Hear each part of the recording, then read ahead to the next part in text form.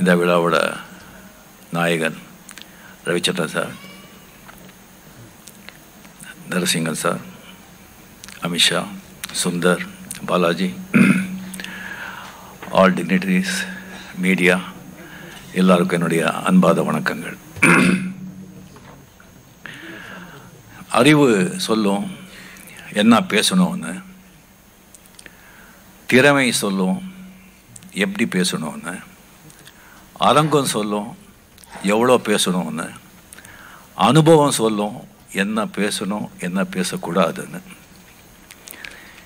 இப்போ இங்கே என்னுடைய அனுபவம், என்னுடைய அறிவு சொல்லுது, நீங்கள் வந்தது ஓகே, இங்கே பேசுறதுக்கு ஏன் ஒத்துக்கிட்ட அப்படின்னு என்னுடைய அனுபவம் அறிவு சொல்லுது.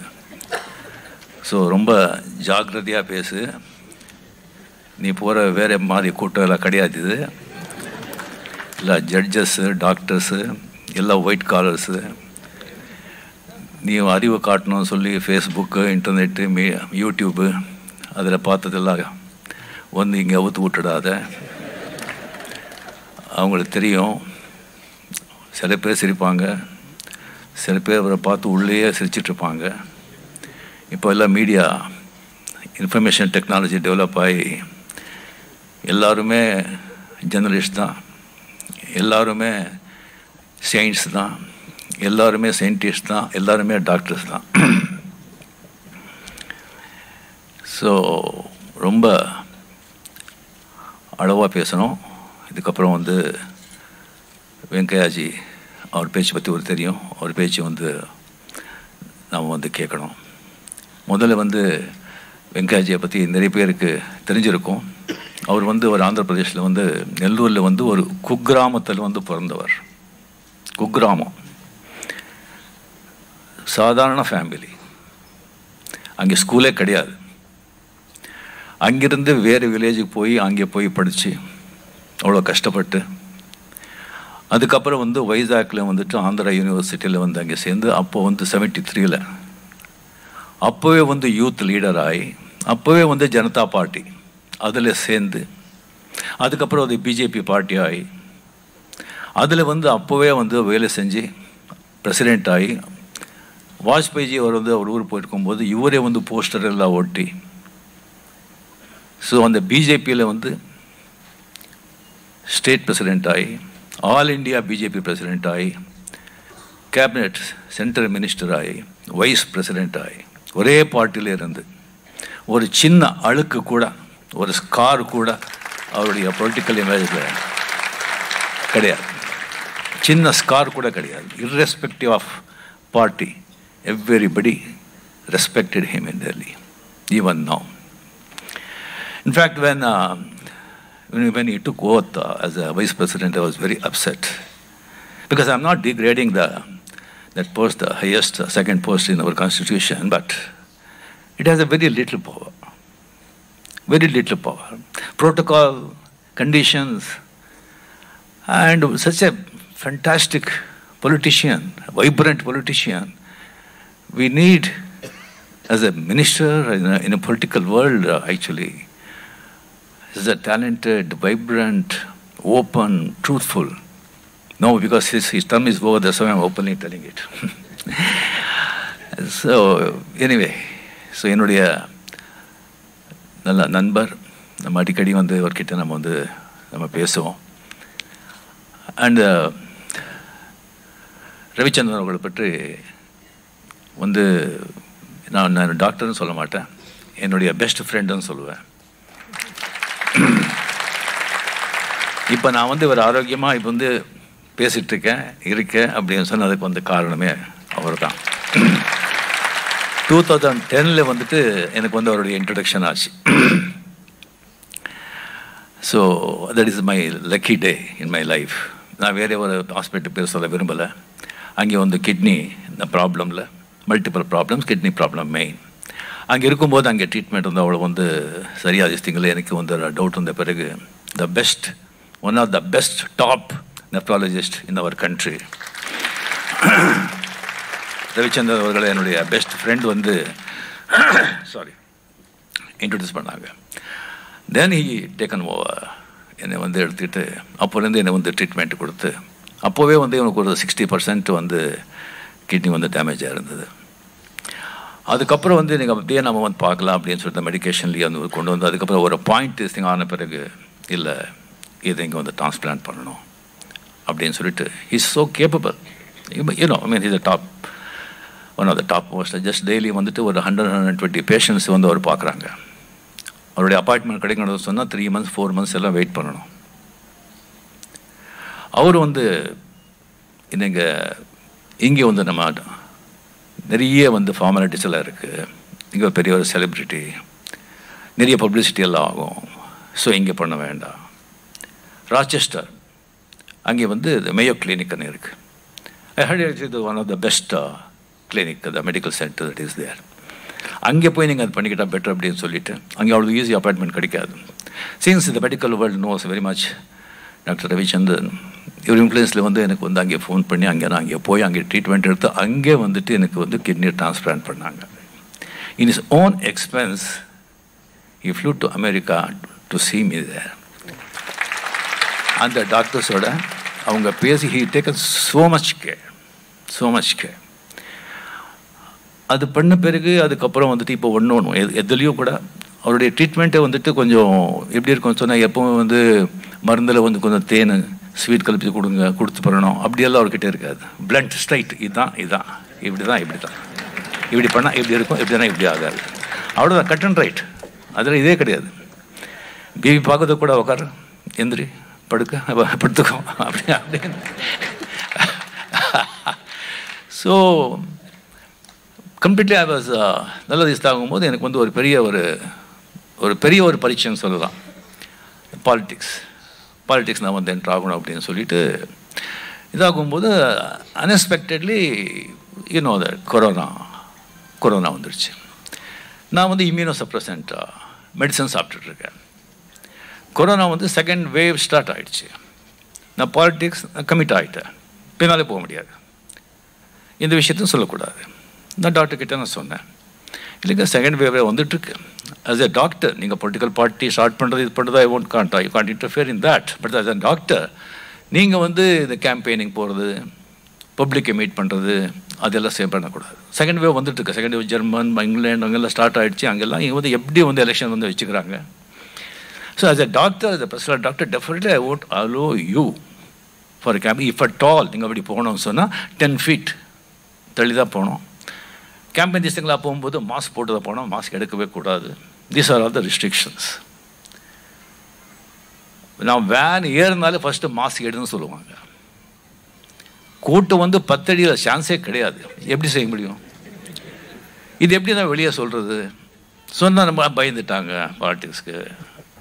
ஒரு வாட்டி முன்னாலே போன ரெப்புடேஷன் என்ன ஆகும், இப்படியெல்லாம் எனக்கு வந்து பயமுறுத்து. டாக்டர்கிட்ட சொன்னேன், அதுக்கெல்லாம் வந்து நீங்கள் வந்து பயப்பட வேண்டாம், நீங்கள் சொல்லுங்கள், எந்த மீடியா கூப்பிடுங்க, நான் வந்து சொல்கிறேன்.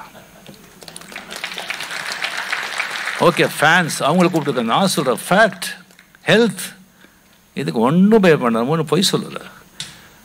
அதுக்கப்புறம் தான் நான் ஓப்பனாக வந்து நான் பாலிட்டிக்ஸ் வரலன்னு சொல்லி இந்த ரீசன் நான் சொன்னேன்.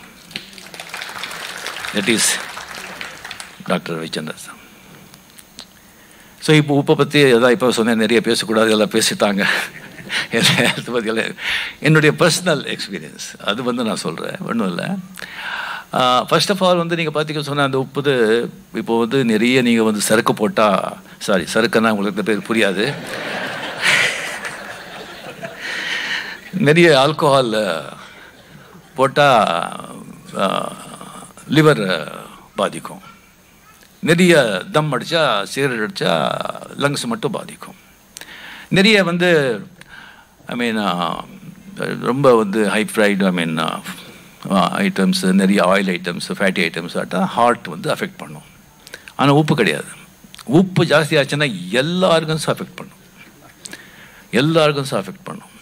இந்த உப்புக்கு வந்து அவ்வளோ வந்து ஒரு பவர் இருக்குது. அதே மாதிரி இப்போ சொன்ன மாதிரி சாப்பாடில் வந்துட்டு காரம், அது இது மசாலா கிசாலா ஆயில் கீழ் எல்லாம் என்ன போட்டால் கூட கொஞ்சம் உப்பு போட்டால் அதெல்லாம் போயிடும். உப்பு மட்டும் தான் தெரியும். உப்பு கம்மி பண்ணால் கூட தப்பு தான். ஸோ ஒரு மேரேஜுக்கு வந்து அவங்க மிஸ்ஸஸ் போயிருந்தாங்க. ஒரு மிஸ்ஸஸ் போயிட்டு சாப்பாடு சூப்பராக இருந்ததான். யார் அது சமையல்காரன்னு கேட்டிருக்காங்க. அவர் நாராயணன் சொல்லிட்டு பேர். நம்ம வீட்டுக்கு அப்போ வந்து குக்கில் யாரோ வந்து இருந்த குக்கு வந்து இல்லை, அவர் வந்து ஏதோ உடம்பு சரியில்லை. நம்ம வீட்டுக்கு வந்து குக்காக வர்றீங்களா? சரி, கரும்பு சாப்பிட்றதுக்கு கூலியாக கொடுக்கணும். சரி, வந்து ஒரு குக்கு வந்து நம்ம வீட்டுக்கு வந்துட்டாங்க. சூப்பராக சமைக்கிறாங்க, செம்ம டேஸ்ட்டு. அந்த மாதிரி ஒரு டேஸ்ட்டு. சரி, வெஜிடேரியன் தான், வெளியில் நான்வெஜ் தான் சாப்பிட்றேன், வெஜிடேரியன் வந்து வீட்டில் தான் வீட்டில் சாப்பிட்றேன். இப்படியே வந்து சாப்பிட்டுட்டு இருக்கோம். பட் 2 பேருக்கும் வந்து பிபி ஏறிட்டே இருக்குது. என்னடான்னு பார்க்குறோம், டாக்டர் இது எல்லாம் டெஸ்ட் பண்ணுறோம். என்ன பார்த்தோம்னா பிபி என்னடா இது பிபி ஏறிட்டு இருக்கு, 2 பேருக்கு ஏறிட்டே இருக்குது. அதுக்கப்புறம் ஒரு ஃப்ரெண்டு, நம்ம நல்ல ஃப்ரெண்டு வந்திருக்காங்க. அவங்கள வந்து சாப்பாடு வீட்டில் கூப்பிட்டுருந்தேன். ஸோ சாப்பாடு சாப்பிட்டு எப்படி இருக்குது சாப்பாடுன்னு சொன்னால், மற்றவங்களும் சாப்பிட்ருக்காங்க. பட் வந்து உப்பு ஜாஸ்தியாக இருக்குது, ஆயில் ஜாஸ்தியாக இருக்குது அப்படின்னு சொல்ல முடியாது. இல்லை, நல்லா இருக்குன்னு சொல்லிட்டு அப்புறம் பேசிக்குவாங்க. எங்கள் ஃப்ரெண்டாக மூஞ்சி மேலேயே சொல்லிட்டாங்க, என்ன இவ்வளோ உப்பு இருக்குது, இவ்வளோ ஆயில் இருக்குது, எப்படி சாப்பிட்றீங்க அப்படின்னு சொல்லி இப்படியே வருஷக்கணக்காக சாப்பிட்டுருக்கோம் நம்ம வந்து. அதுக்கப்புறம் உடனே கூப்பிட்டு அது சேஞ்ச் பண்ணி அதுக்கப்புறம் தான் பிபியெல்லாம் கம்மியாச்சு. ஸோ அந்த மாதிரி சமையல் பண்ணிட்டு இருக்கும்போது நீங்களே வந்து உப்பு அதை பழகிட்டு வந்து அந்த பழகின பிறகு வந்து இப்படி தான் திங்க இருக்கும். மற்றவங்க போட்டு காமிக்கும் வந்து அப்போ தான் தெரியும். அண்ட் இன்னொரு இன்சிடென்ட் வந்து ஆக்சுவலி வந்து நான் சொல்லணும். இது ஆல்ரெடி நான் ஏற்கனவே நான் சொல்லியிருக்கேன். பட் இன்னும் இந்த இந்த இந்த டைத்தில் நான் வந்து அதை நான் சொல்ல விரும்புகிறேன். ரிஷிகேஷ் நான் வந்து போயிட்டு இருக்கும்போது 98 அப்படின்னு நினைக்கிறேன். அங்கே வந்து கைலாஷ் ஆசிரமம் இருக்குது. அந்த கைலாஷ் ஆசிரமம் வந்து அங்கே வந்து மட்டாதிபதி மெயின் ப்ரீஸ்ட். அவர் வந்து அங்கே வருவாங்க, இந்த சத் சங்கம் இந்த பிரவச்சனம் பண்ணுறதுக்கு அங்கே வருவாங்க அப்படின்னு சொன்னாங்க. சரி, அவருக்கு வந்து 84 இயர்ஸ். சரி, நான் வந்து ஒரு தொப்பையாவது திங்க வச்சுட்டு அப்படி வருவார், இல்லைன்னா வள்ளியாக வருவாங்க அப்படின்னு நினச்சிட்டு இருந்தா, அவர் வந்தால் கொஞ்சம் வயசான விவேகானந்தர் மாதிரி இருக்கார். 61, 62க்குமே சொல்ல முடியாது. அப்படி ஜஸ்ட்டு வந்து கீழே வந்து உக்காந்துட்டு ஒரு பத்மாசனம் போட்டு சரி அவர் 2 hours சரி அவர் பேசினார். ஸோ நான் வந்து கீழே தான் உட்காந்து 5 minutesக்கெல்லாம் வந்து 4-5 வாட்டி எல்லாம் சேஞ்ச் பண்ணிக்கிட்டு நான் உட்காந்துட்டு இருந்தேன் கஷ்டமாக. அதுக்கப்புறம் வந்து சத்சங்கம் பிறகு கேள்வி எல்லாம் வந்து கேளுங்கன்னு சொன்னாங்க. ஸோ அந்த கேள்வி கேட்கும்போது ஒவ்வொருத்தரும் வந்து மாண்டூக்கிய உபனிஷத், ஈஷோபனிஷத், அதை பற்றியெல்லாம் வந்து வேதாஸ் அதை பற்றியெல்லாம் கேட்டுருந்தாங்க. நான் வந்துட்டு இங்கே வந்து வாட் இஸ் த உங்களுடைய ஹெல்த்தோட சீக்ரெட் என்ன, இவ்வளோ ஹெல்த்தியாக இருக்கீங்க அதை சொல்லவே அவ்வளோ ஃபுல்லாக மூடி அந்த மாதிரி அப்படி இருக்காங்க 61, 62. ஸோ அவர் சொன்னாங்க, டெய்லி வந்து 60 இயர்ஸாக டெய்லி 1 hour வாக் பண்ணுறேன். அண்ட் 20 minutes ஸ்ட்ரெச்சிங், ஒரு 4-5 சிம்பிள் யோகா ஆசனாஸ் அது பண்ணுறேன். ஒரு 20 minutes பிராணாயாம். அண்டு சோஃபா மேலே சேர்லாம் உட்காரது கிடையாது, கீழே தான் உட்காருது. தூங்குறது வந்து தரையில் தான். அண்ட் மேக்ஸிமம் இந்த ஒயிட் ஃபுட் ஐட்டம்ஸ் அதை நான் வந்து அவாய்ட் பண்ணுறேன். சுகர், சால்ட், ரைஸ், மைதா, பால், தயிர், வெண்ணெய், மாத்திரை, இதெல்லாம் நான் வந்து அவாய்ட் பண்ணுறேன். அண்ட் குரு மந்திரம், இந்த குரு மந்திரம் வந்து எப்பவும் ஜபிச்சுக்கிட்டு இருப்பேன். ஏதாவது எண்ணங்கள் வந்தால் அந்த குரு மந்திரம் அதை வந்து ஆட் பண்ணிடுறேன். அந்த எண்ணங்கள் சேர பண்டல் ஆஃப் எண்ணங்கள் தான், bundle of thoughts, that is மனசு, அதுதான் மனசு.